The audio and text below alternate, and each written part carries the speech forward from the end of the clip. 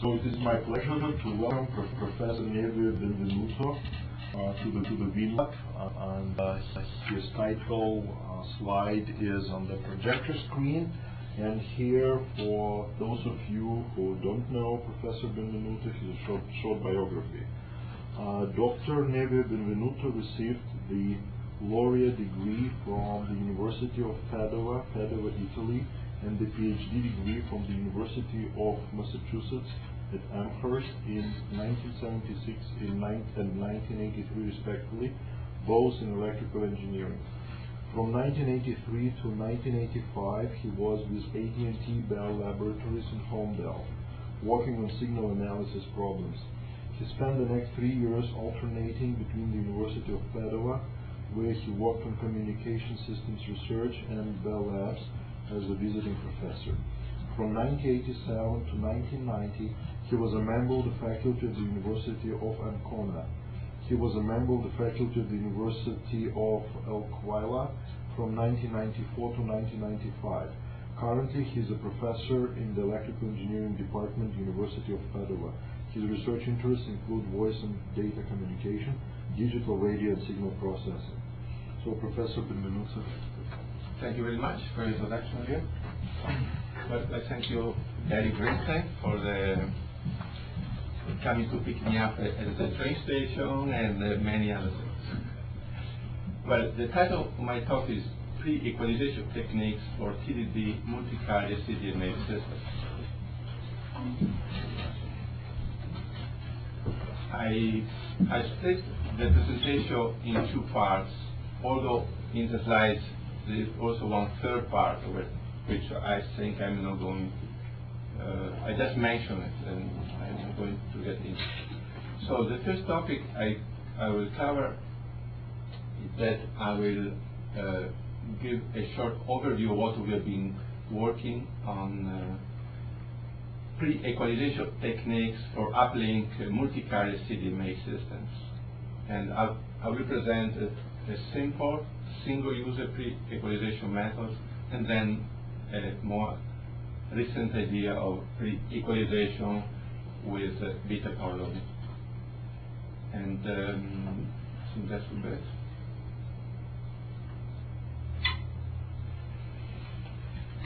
Well, I am not going, to debate here the issue of multi-carrier CDMA versus, analogous form of modulation for 4G, and so we'll leave it for maybe another topic.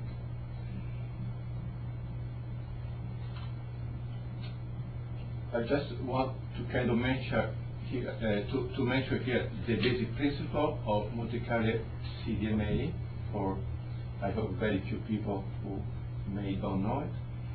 We take a stream of data symbols. Obviously, these most of the time are coded, but these are already being mapped and coded early on. So we have symbols, and we have a spreading code. So each symbol is spread, and these spread chips are assigned to different sub-channels of an OFDM carrier. So, for example, in the slides in front of us, we have the first symbol is in blue. We get a spreading code of length L, and in this case we have 4 sub-channels as the number of spreading chips. It may not be always this the case, but in this specific case, the chip 1 is assigned to the subcarrier F1, F2, F2, and so on. In general, the spreading code is much shorter than the number of subcarrier, and we see later on why we want this. So in this specific case, each data symbol will kind of get their bandwidth, their OFDM subcarriers. But if you have any questions, please interrupt. But the antagonist, another scheme, it may be it is based on just the opposite principle. Each data symbol is spreading code is of the same length, but now the spreaded chips are assigned to the same subcarrier. So, for example, the first symbol, the blue one, you need out L OFDM symbol in order to transmit one symbol, the blue symbol. And now the different data symbols may be assigned to different subcarriers. But we are not going to cover this one. But just to tell you, in between, there's quite few variation with it. In this talk, I will stick to the first modulation scheme, which is called multi-carrier CDMA.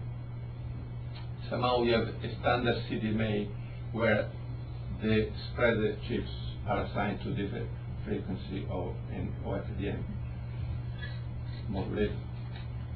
Now, how do we go about detecting the data carried by a multi-carrier CDMA system?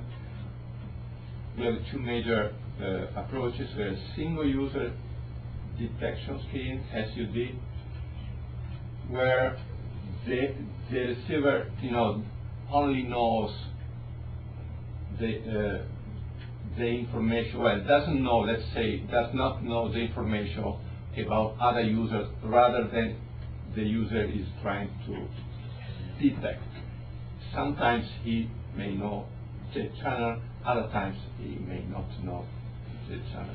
Depends on what kind of information we feed. Another very wide area then is multi-user detection, where the receiver knows about everything, about all the user channel, also about the single spreading codes. Even here we have two subclasses. How we go about multi-user detection, the maximum likelihood approach is very complicated in general, so we rely on two sub-optimal, quasi-optimal methods. One is interference cancellation, the other is joint detection. Obviously, everything is a trade-off between performance and complexity.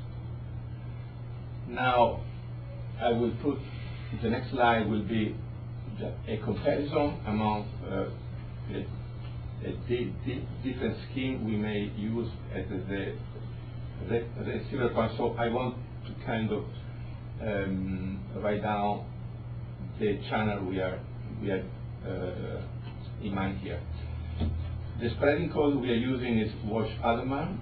The spreading lengths for the most complicated runs are 64, very short. Otherwise, they're 16, sorry, or they're 64. The channel code is a convolutional one, it's 8.5. The number of subcarriers is 16 or 64. The right column number, 64, 64, are taken from the Hyperland 2, the like standard. So now the OFDM has 64 subcarrier, the cyclic persistent length is 16, and the channel is standard rarely fading channel with exponential power delay profile. No frequency offset, no impairments are taken into account in these runs. And when we need, we assume the channel is known. So can you go back to your logical figure? The spreading code, I'm sorry, the channel coding is prior to any combination of spreading, yes, or whatever you just the spreading is done on the bit level. So we have bit information, then we have the channel code, then we have mapping. Usually we use a QPSK here, right, and then we have spreading and so on. right. And the rarely fading of the different subcarriers? No, the rarely fading is in the time. Yeah. So let's assume we have this set of numbers. Let's say we use a cyclic fixed or length 16. Yep. So we stick to the standard Hyperland 2. Roughly here, the RMS delay spread of the channel, which will give you kind of the duration, the span of the channel length, is about 2 chips, I believe. It's no more. And then it may. And it has an exponential profile. So you generate this channel instance, and then from that you determine the gain on each subcarrier? Exactly. It depends on the algorithm that we are kind of going to show. Okay. But anyway, the relay fading is in the time.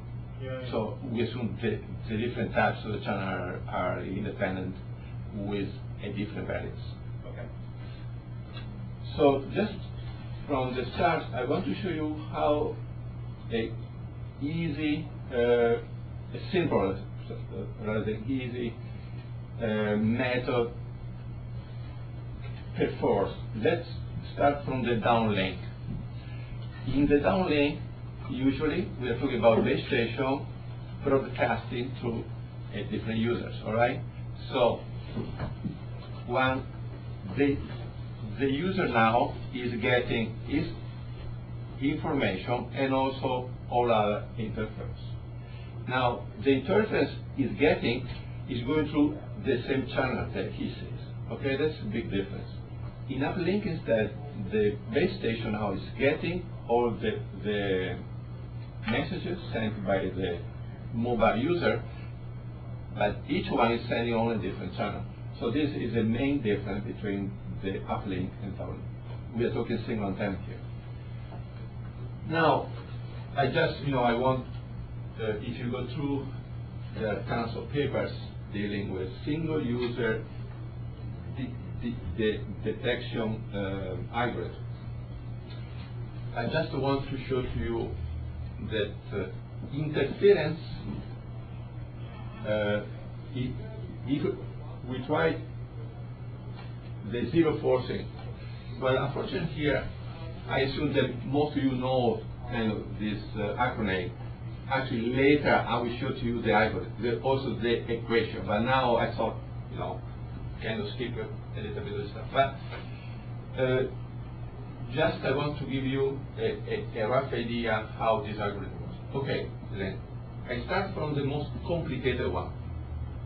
Minimum mean square per user. This is a green line. And I plot here the average bit error rate versus the number of users.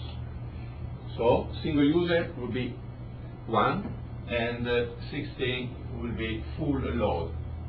This is a 16 subcarrier coefficient. Excuse me, is it all the users are at equal rate?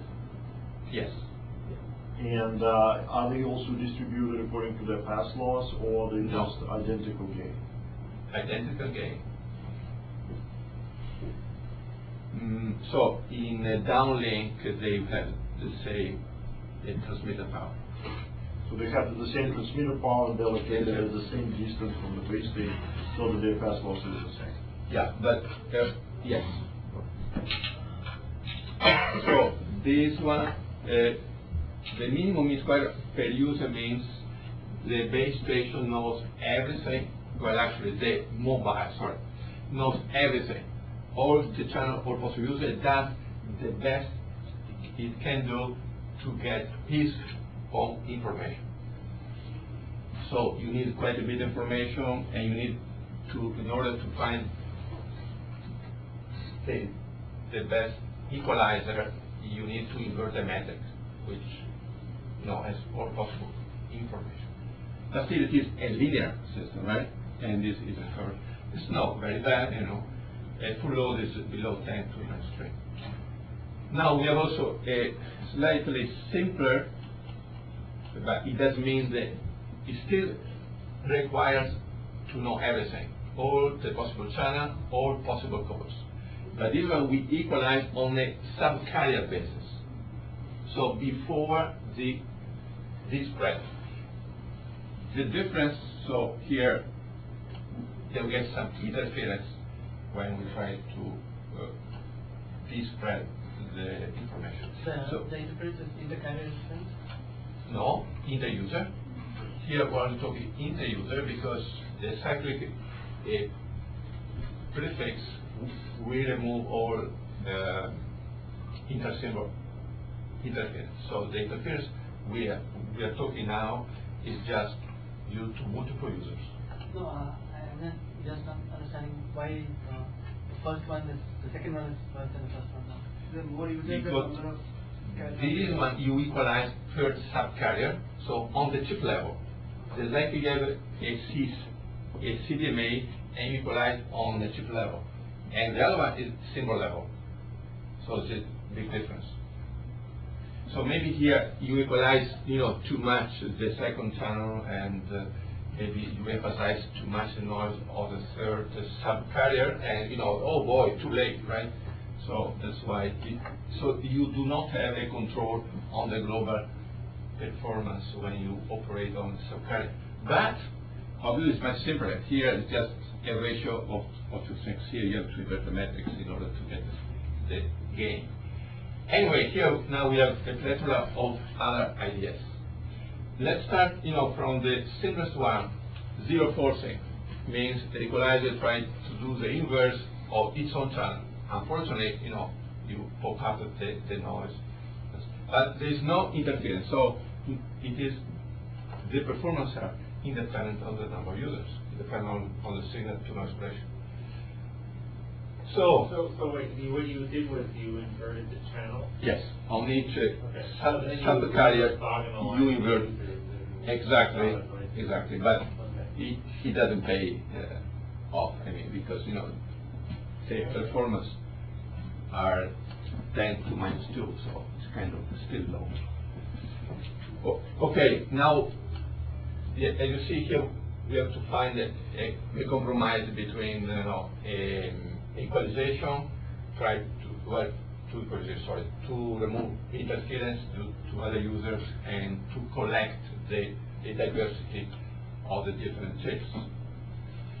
Now, so ORC means for orthogonal restoring criterion. So it is a zero forcing actually. And here is a classic equal gain combining. On each gain you multiply by the opposite of the phase on each channel, and is a maximum ratio combining. Unfortunately, you see the maximum ratio combined is doing very well with low interference, is doing very bad. And that's actually what I wanted to ask. Why maximum ratio combining is really the worst? Because the maximum ratio combining is a kind of match filter, right, to your data, and that is ignoring interference. Yeah, but the equal gain combining is even worse than that, because equal gain combining combines even irrespective of the channel. It just as you just said, multiplies by the signal with flipped phase. So for me, it really comes as a surprise that maximum ratio combining loses to equal gain combining. But if you see later, okay, hold on, because this one is just a review of all stuff. I don't want to get kind of stuff there. But anyway, I want to kind of show you. Then we also play a trick here, and somehow these are perturbation on the basic idea. For example, if you do zero forcing and try, and we do not equalize on certain subcarriers, especially when the amplitude is very low.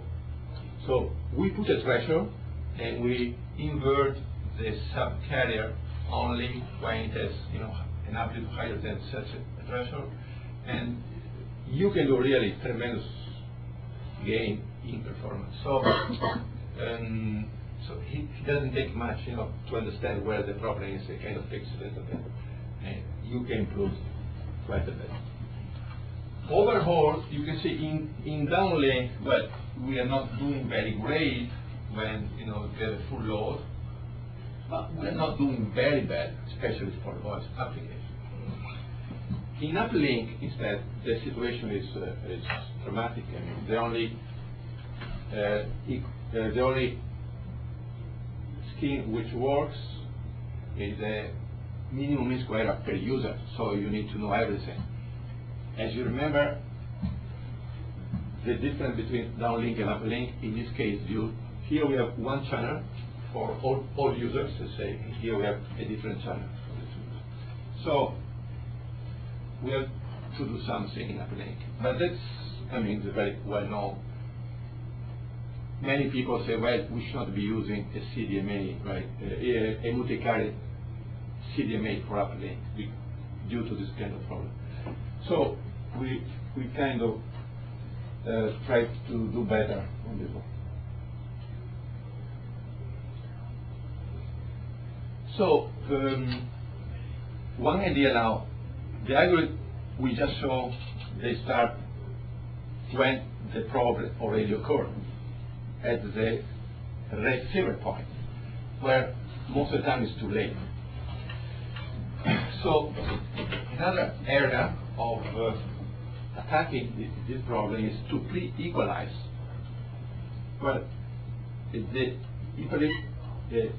pre-equalization, somebody called pre-coding, and I rather don't use pre-coding because coding for me is a code, and this one instead is just gaining. So it's pre-equalize a problem or pre-gaining something that is not a code that is here. So the idea here then, when we spread the signal and we assign it to the different subcarrier, maybe I have a picture. Yes, there. The only difference with respect to the basic scheme I showed earlier on is that we multiply each subcarrier by gain. We have to find what is the best gain in order to get the best performance at the receiver end. Again, similarly to the receiver end, we can have at the transmitter end information about ourselves or about everybody. So we have single user pre-equalization, SUPRET, for when you actually assume you know only your channel. By the way, the difference here with respect to the previous case that even when we assume to know our own channel, who is giving us this information? So means here we have two ways of going about. Or you ask the base station to send you the coefficient of your channel, which is crazy. Or the simpler way, we assume that we have a TDD mode of transmission, where the sender tries to estimate the channel and through using that channel to transmit its own information. So, I mean, it's not much difference from before. Another nice idea in this environment, that we may want to perform only spreading at the receiver end, but this is an extreme case. You could also compromise to have some gains at the transmitter and also some gain at the receiver end. Although in this picture we also only have spreading. Maybe a quick question. So in the transmitter and each channel, each carrier has a fixed chip rate, a fixed bit rate, a fixed information rate. You only fool around with the gains. Yes. In this environment, we assume the simplest case, all users look alike. They have the same rate and everything, same power, everything. Then things may change it later. So, I mean, okay, I mean, it's not much different with respect to the other case. And here, as done at the receiver end, at the transmitter end, I use pseudo acronyms as we used before. Maximum ratio combining with pre, not post but pre. Okay, so and we use as a gain K the conjugate of the channel gain of subcarrier A. Then we have equal gain, the same with the data phase, zero forcing, here called ORC, orthogonality, restoring, combining. Then we have, the perturbation I was talking to you earlier on. We have the zero forcing, which is this one, but not on all subcarriers, only on those whose magnitude is greater than a certain threshold.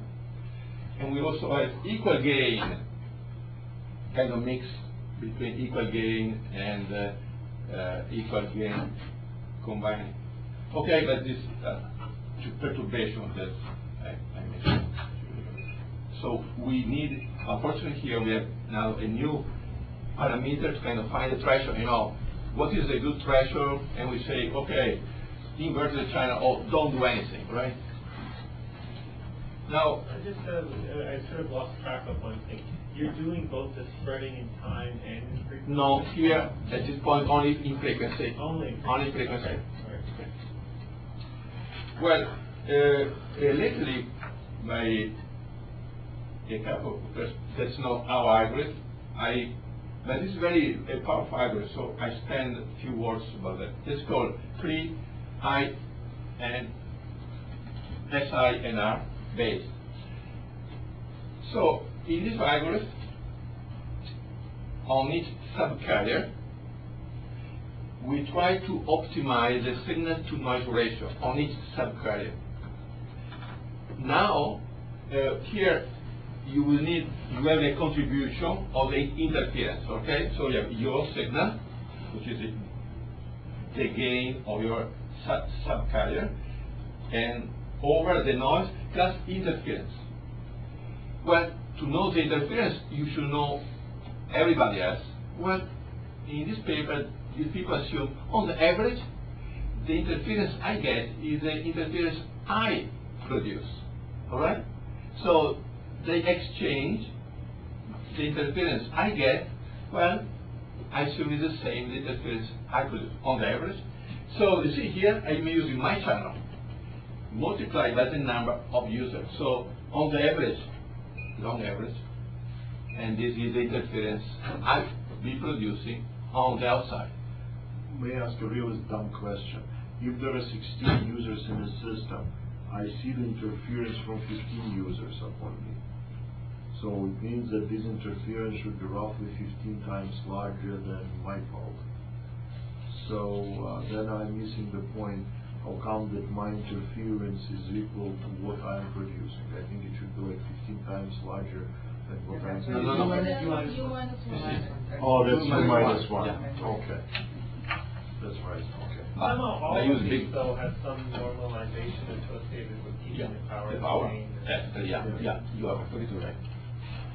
Here comes also, we need to normalize the coefficient k in order to meet the power constraint. Here we have two approaches that you see around.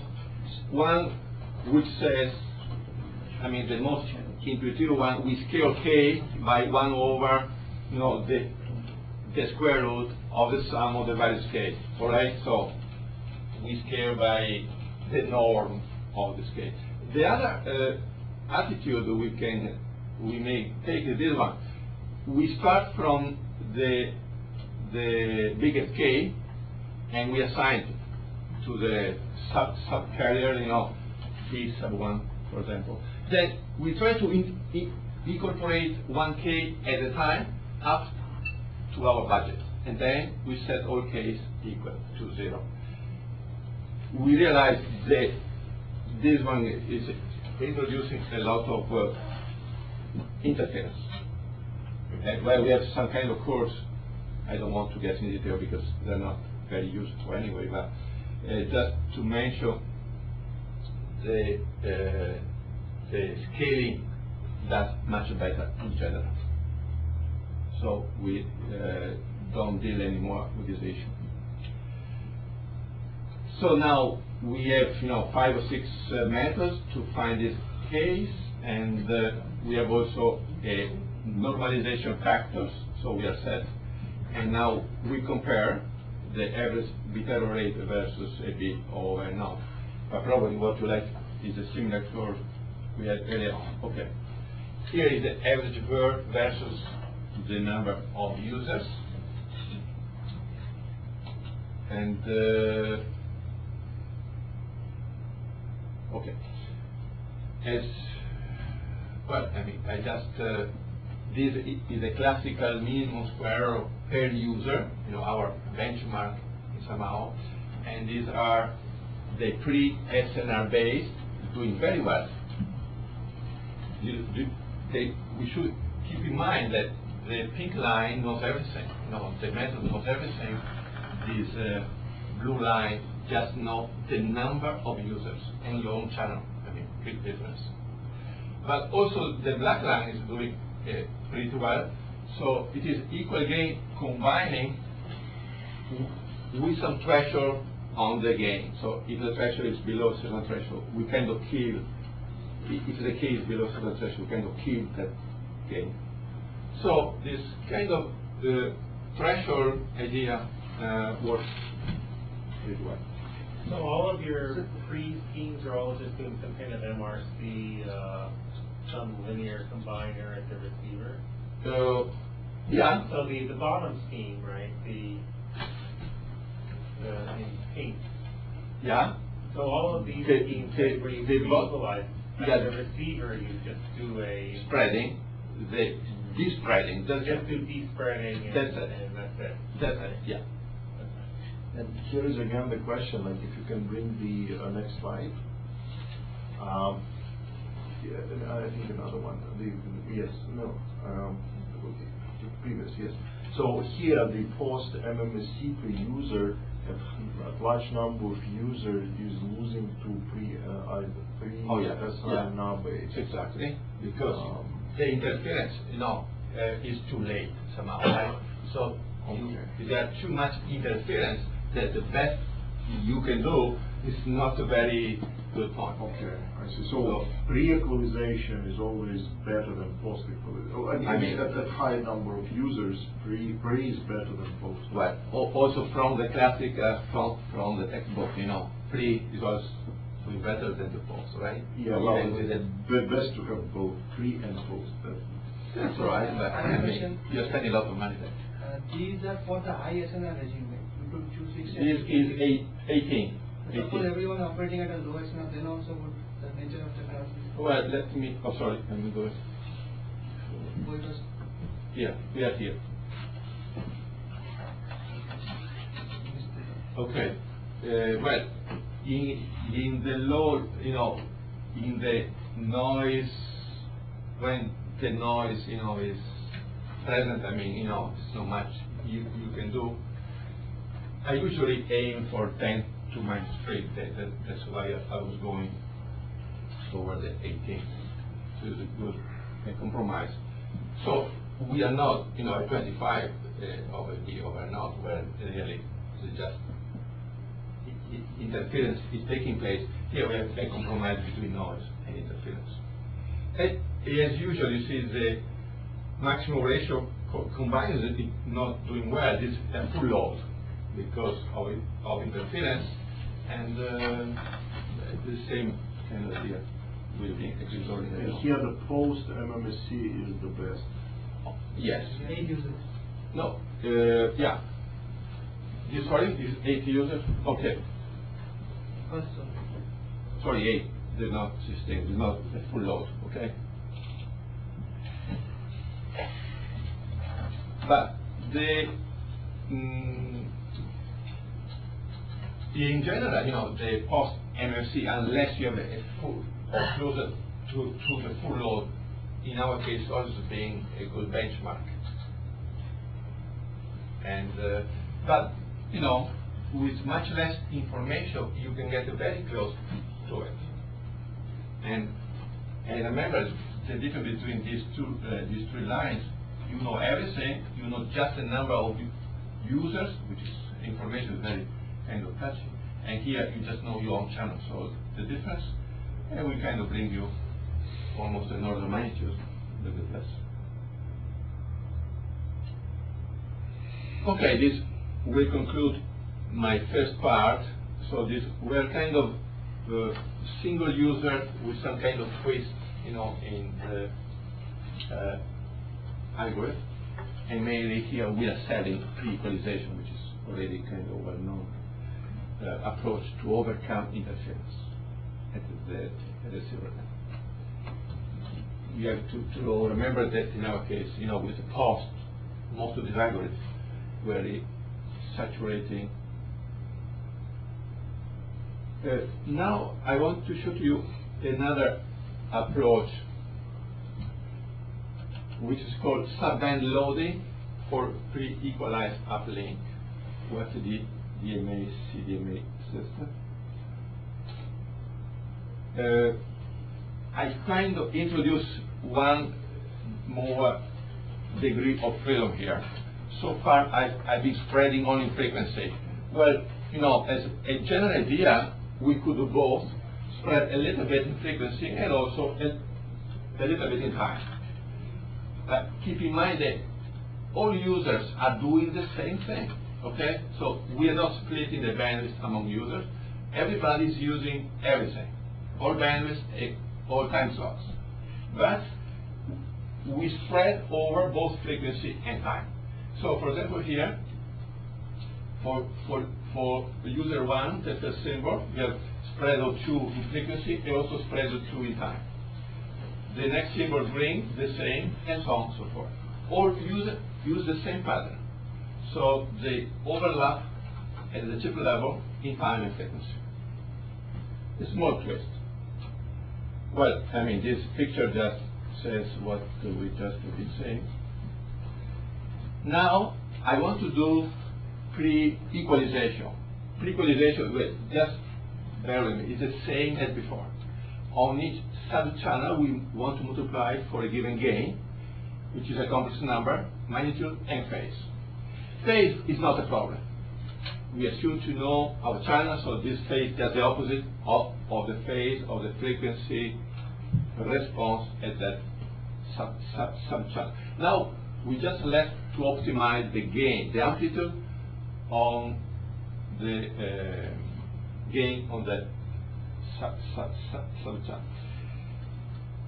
Another twist. So besides the gain, we also want to optimize the modulation encoding scheme.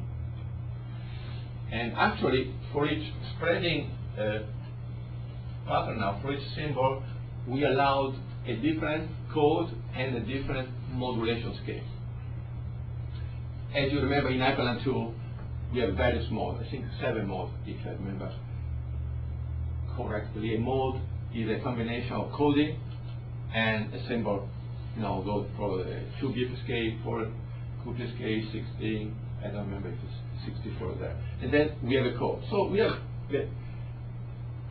different kind of modes in relationship to the SNR.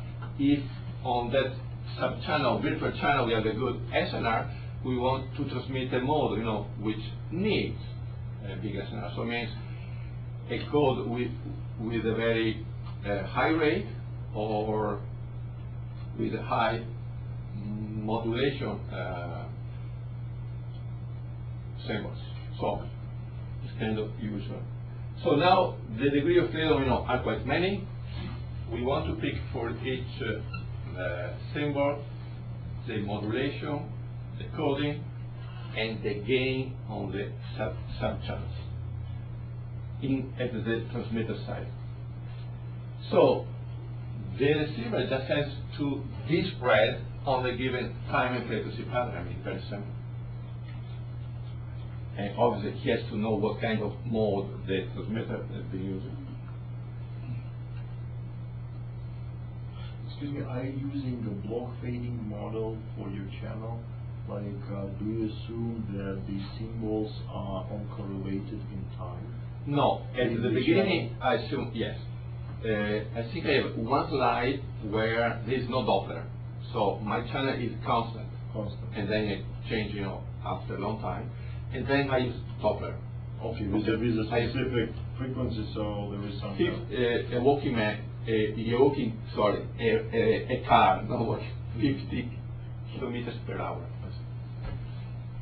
But first, let's stick to a standard static channel. I just want to recall, because here we are using a beta power loading algorithm, very classical beta power loading.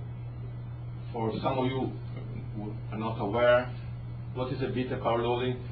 Beta power loading we refer to an OFDM scheme, where again, now on each subcarrier, we assign the gain, means our factor k, magnitude k, and we want to find the modulation encoding, the mode, which maximize the total number of bits we assign for OFDM symbol based on a power constraint, and that's it, I mean. And also equality.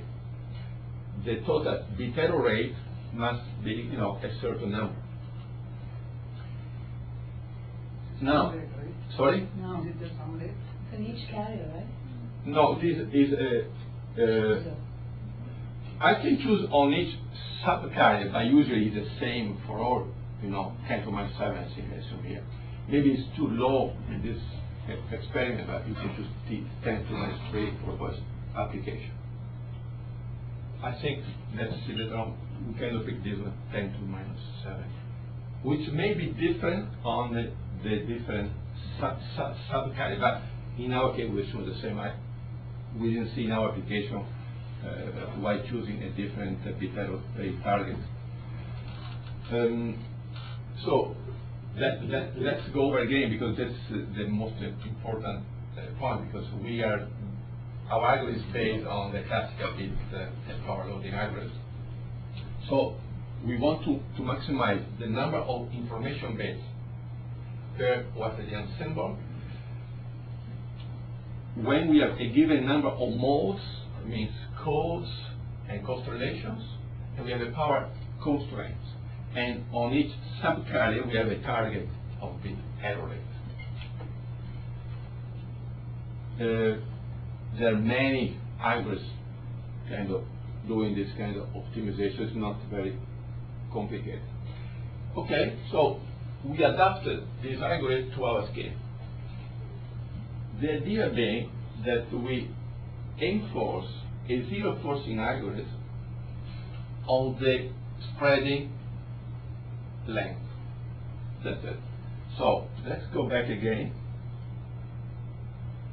So in our case, on each subband, and I call here subband the length of spreading frequency we are having, right? So here the spreading frequency will be 2 and 2.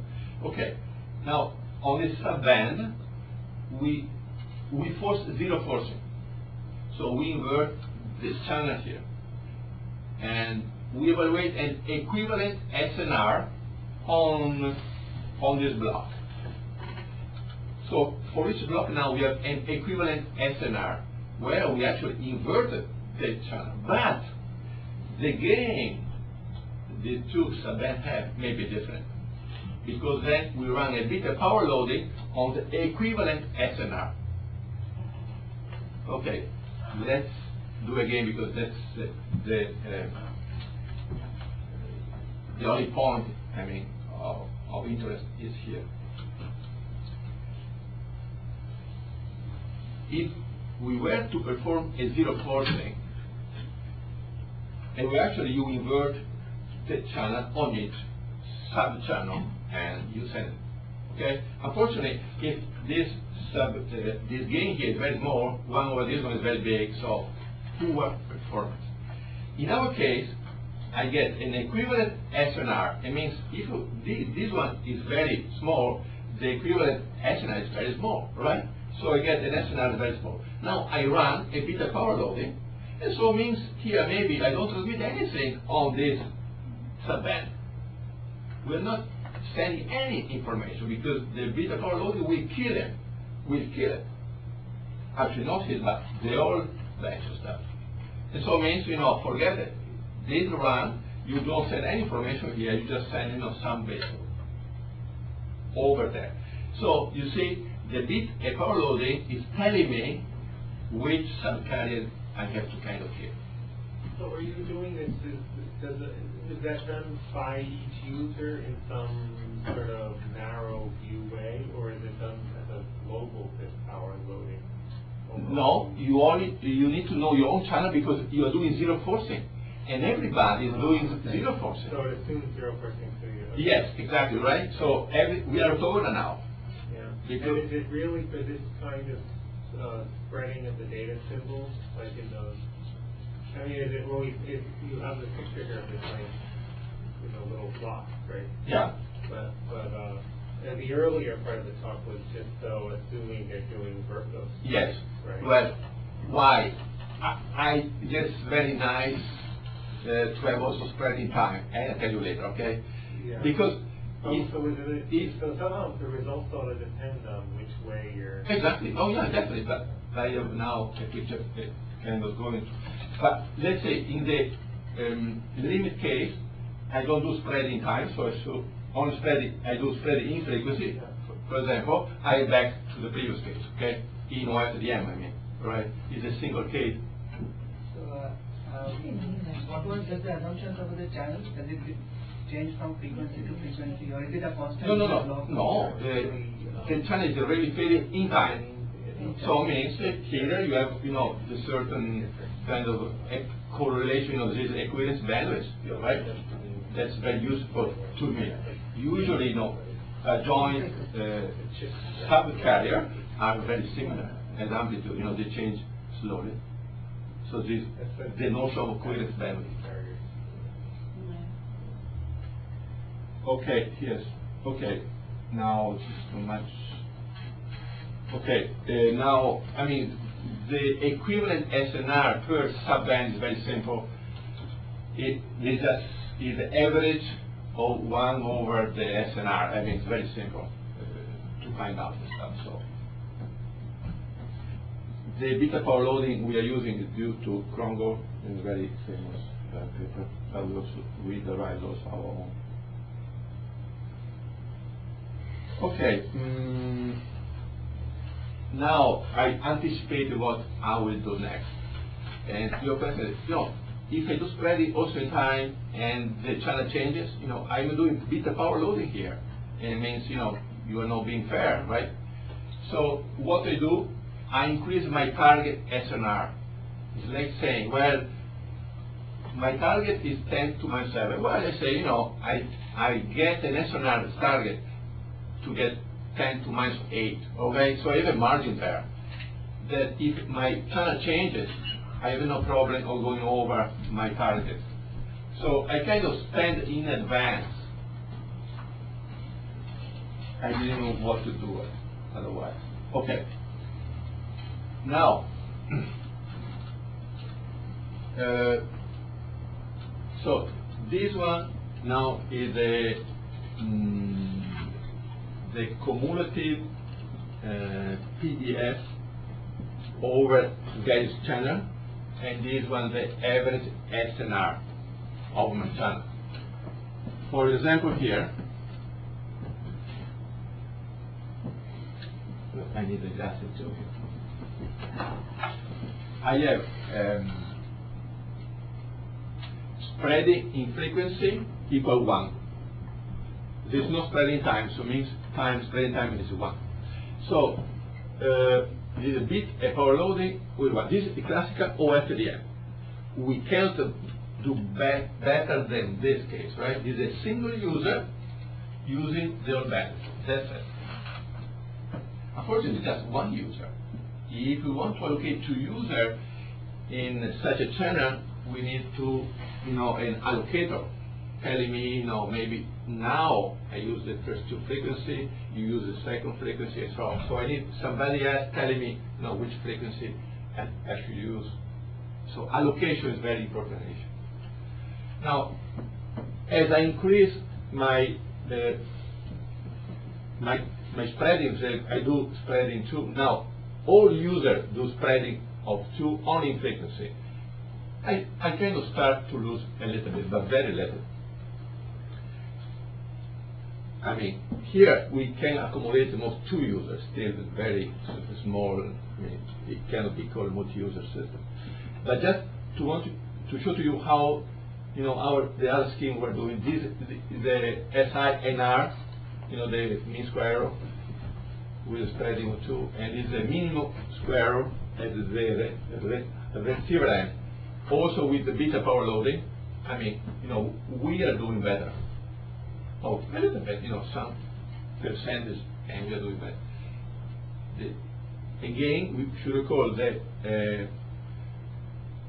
the SNR need to know how many users in the system, and the minimum square error needs to know the whole system. So big difference of information you need to acquire in order to use the other two systems. Now, let's do, obviously, when we increase our spreading in frequency, and let's go to the limit, right? So we are spreading only frequency equal to the number of subcarrier. I mean, that's the worst case, because we have an equivalent SNR, like we are doing a zero forcing. So that's, really critical situation. And as a matter of fact, for 48 users, in pink here, we are losing quite a bit.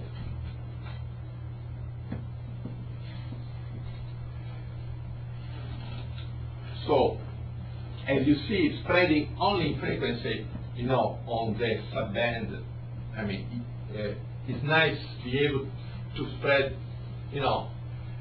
on a shorter subband as possible.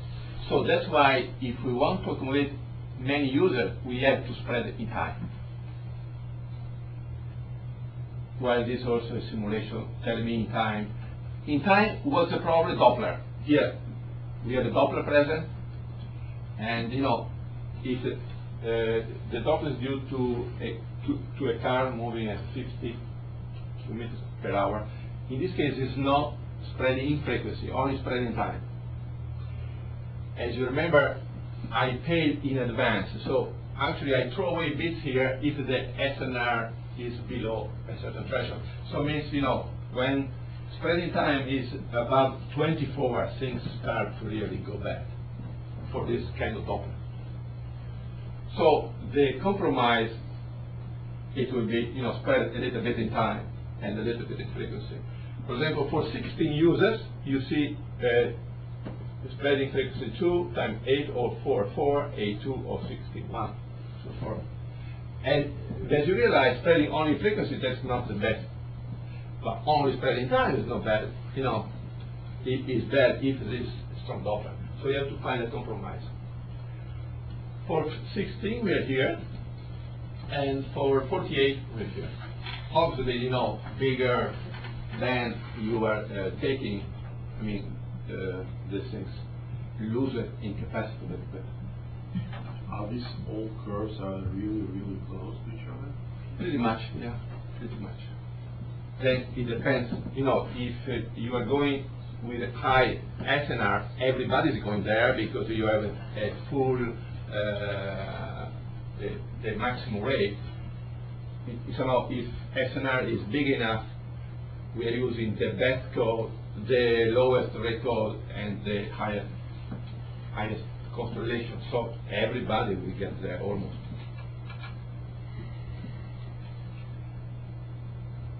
So the message here is that, here how we evaluate this margin, I don't want to say anything. I think, this is it for the second point. I just mentioned only the third point, what people have been working about, and I close. Just one more minute, please. And we're using beamforming, and we and many other people also in downlink. So in order to simplify the mobile station, we want to kind of do pre-equalization also at the base station, which is, if you think, is a very hard problem, because I can equalize one channel to you, but what about the next user? Okay, so who's giving me this degree of freedom? Multiple antennas. So we have been working in this area of kind of pre-equalization jointly with MIMO system in a multi-carrier CDMA system. Well, I think I skip and go to the conclusion. Okay, in my talk I presented first simple single-user pre-equalization techniques for a multi-carrier CDMA system, and then a more sophisticated and more performing algorithms based on bit power loading, also in a pre-equalization kind of system. And I just briefly mentioned that we can also do pre-equalization in a multi-user environment in a downlink if we are using beamforming. This could conclude my talk. If you have any further questions? Any questions? I have actually one. So here you consider the single user pre-equalization. Now suppose that because it's TDD system and base station knows actually the channel response from all the users, can it do the cooperative pre-equalization for all users at once? Would be any significant gain by doing so? What is the thing you've been asking is possible? Well, he does it for user. I mean, it's a single user pre-equalization. So every time one user is being considered for pre-equalization separately from the other. Now, if the transmitter, on the other hand, because there are n channels involved in reality, even on the downlink. If you target, and I'm talking more, my question is more about the downlink actually, not the downlink. Yeah, in downlinks here, we buy the degree of freedom of pre-equalizing the multi-user channel by multiple antennas. And the single antenna, can you do it also? I don't know where you get the degree of freedom, because if I equalize you, I mean, there's something problem. Yeah, the next guy. that's what I'm saying. Then single user pre-equalization probably wouldn't work. But because base station knows all the channel responses, it can actually do the pre-equalization, taking into account the fact that if I tweak a little bit with one user, it will affect the other user as well. So therefore I can find a kind of a codes or spreading sequences which are the best for this collection of users and for their collection of channels. Usually sorry. You go ahead. By UNC, no. It's too difficult probably. I don't think it has a solution because you do not have the degree of freedom. Because at least in a linear pre-equalize, I don't know, to say, I need a proof to say something. Well, the degrees of freedom are the same. You have no, because here in our linear scheme, you only have the coefficient for sub-channels, right? So you have n numbers, and you try to equalize m channels and m users, and the number of users is always smaller than the number of channels. So you sort of can do. You could play around on the relationship between the degree of freedom, well, the length of your channel and the number of users. Yes, it means that because your frequency. Yes, so you can play a little bit. Since you're already doing the two-dimensional spreading both in time and frequency, actually the number of sequences to play with is actually quite large. It's a product of your number of your No. In my case, the coefficients are per subcarrier. They do not change in time. They don't change. No, I just otherwise it would be too messy a little bit. Well, pre-coding can be done, you can think of that for every symbol you also change. Writing an equation, you can do many things. Yeah, but then in practice probably some practical. Then just to invert, some of the methods. Yeah. For example, the minimum square. So my question, the reason why I asked that, because this, the comprehensive, when you try to, let's say, do equalization for entire thing and not on single user basis, sort of sets up a upper bound. And if, for example, your single user technique already counts, let's say, within 1 dB of this upper bound, then you can say, okay, all this complexity for doing everything at once is not really worth of anything, because if already this suboptimal scheme is already close enough. So you actually put the notion of best. You said, oh, we can do the best deal. Well, I think in his notation, best means you have a single rate and you minimize the dB of probability. No, I minimize. I maximize the rate. You max for a given power here. Yeah. I maximize the rate. You could do the kind of opposite to minimize the power for a given rate. But then to get to the bound, you need to adaptively change in time also. Yeah. Change the sequence. When- For the bound, you have to Symbol do rate. everything. Exactly. Which will result in very high complexity, I guess. Well, Oh yeah, definitely, but that's why you need a bound. Bound is maximum you can reach, and then you take any practical Like a scheme and just see, theoretical problem. is any room to really fight for? If you're already close enough, then you just stop there. Are the games good enough that we ought to really see the emergence of the TDD because it's worth the trouble to get these things? And TDD is what you need to do that. Yes. So, yeah. So are we going to see? But I think, we were just talking to, like, for my understanding, the big issue here is the allocator. It's not the physical layer. So, how much you have to spend to allocate user to a given band. So the MAC layer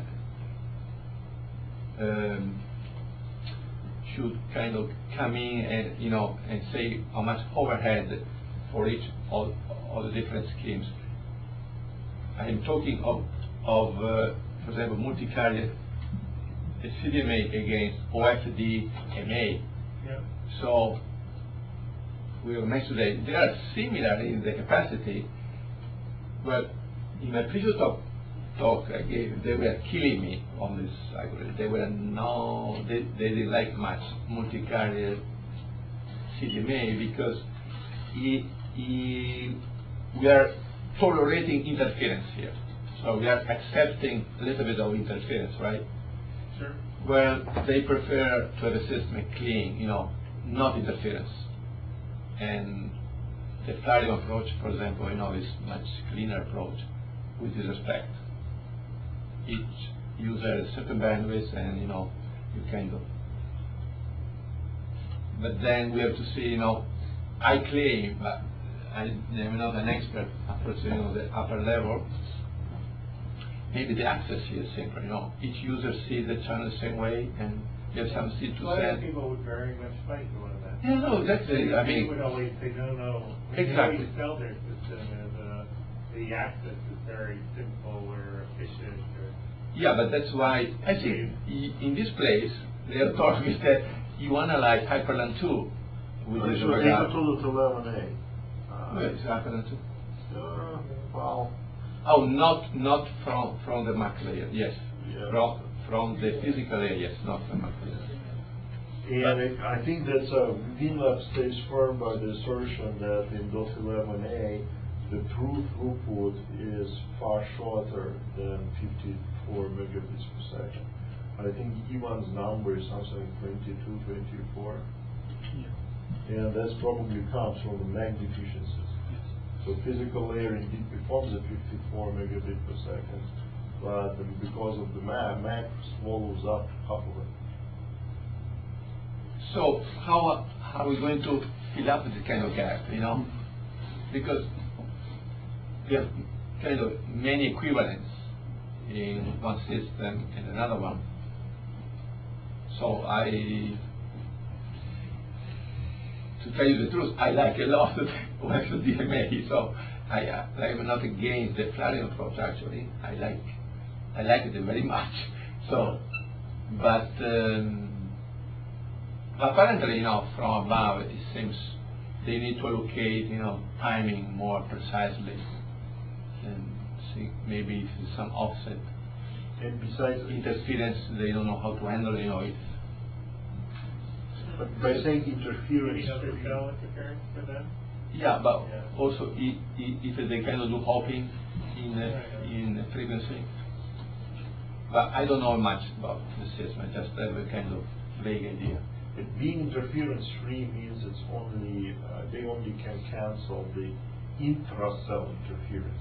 They cannot cancel. No, they don't cancel. I don't So think the they- interference from the other cells is still there, and I think it's like roughly 50% of total interference is from the other cells. Yeah, but even at this point, some people argue about this, because depends on the path attenuation, all that kind of stuff. In our case, seems to be much less. Much less. So we kind of run a simulation of the whole system based on a cell, on the cell and cell, and also use other schemes rather than only MC-CDMA, and the interference from outer cell is very, very small. Very small. So it's not really impacting. So going toward a kind of free intercell interference maybe is not a bad idea. Okay, so thank you very much. And,